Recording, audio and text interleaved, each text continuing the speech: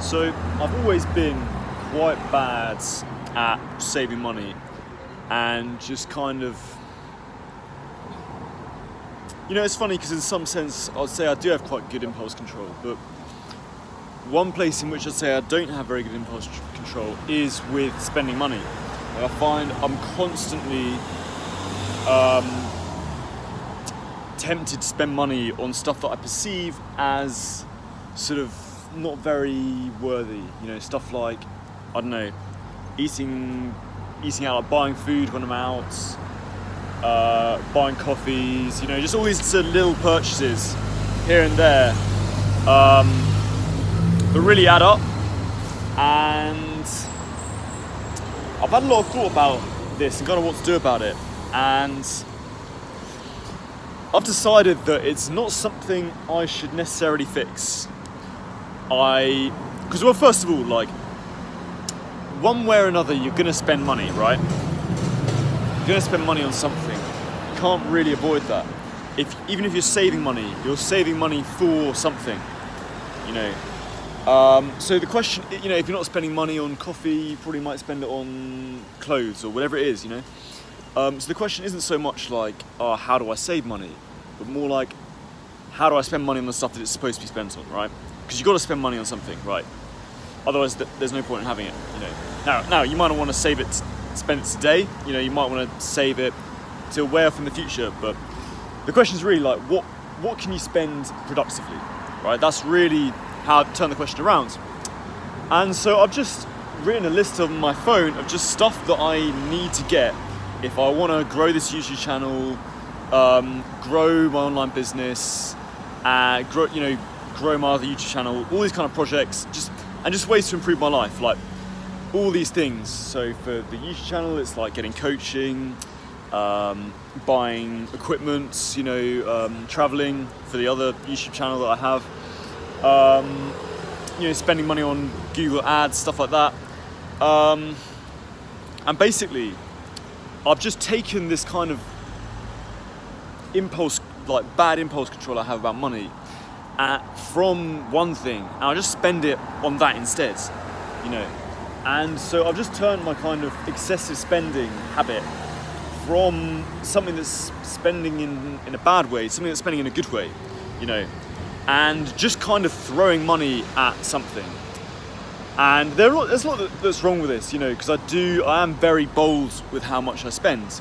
I'm very reckless in some regards. And some of that's good, some of that's bad, you know. Basically, I've just had a realization that when the brain needs to, it will save, you know. And if I have to spend money on something that means the last week before payday I have like £100 in the bank, then fuck it, you know, I'll just survive. I'll just find some way to like not spend more than £100 because I don't have a choice, right? You know, and there's a lot wrong with this, you know. I should have more of a budget to save and stuff like that. But in principle, it's a good strategy, and it's just got me really far.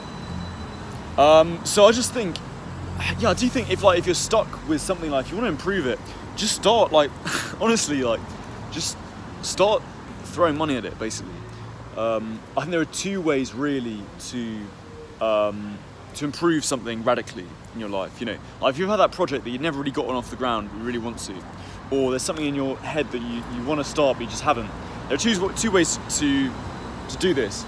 Either one is just mindlessly do it without planning it very well, or just mindlessly spend it without planning very well, basically. That's kind of the two ways that I've started everything. You know, this YouTube channel, I started it very mindlessly.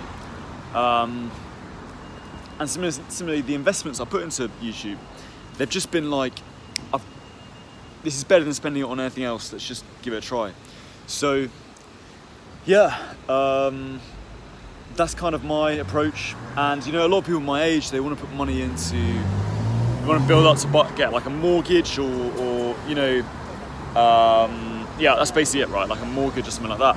And I think that's great, but I think at this age, it's better to put money into the means of earning a lot of money rather than the money itself, you know. And like, I'm not saying I'm going to make millions and millions off this YouTube business, but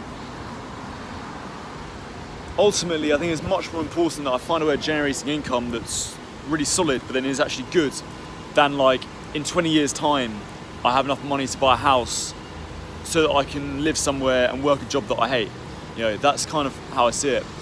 So yeah, that's really my approach to spending and investing, and it's worked so far. You know, I'm surviving and paying my rent, stuff like that. So yeah, I really recommend you guys do the same. But if you want to hear more about this kind of stuff, you want to get involved with me more personally, you click on the top link in the description. I am taking on some people for one-on-one coaching, so you can just book a free call with me, and I can just see if you're a good fit for the kind of stuff I offer. You know, self-improvement, accountability, stuff like that. And yeah, I'll see you in the next one.